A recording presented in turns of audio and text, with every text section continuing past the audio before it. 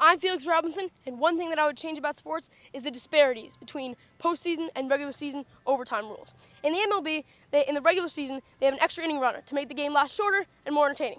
So why give up on that in the playoffs? Who wants to see an 18-inning game? Not me. And as well, in the NFL, they have a rule that if you score a touchdown in the regular season, you win the overtime. How is that fair? It's not fair, right? So they got rid of it in the playoffs. But why should the playoffs be more fair than the regular season? Let's keep the rule the same for the whole season, guys, and let's fix sports. That's one thing that I'd change about sports.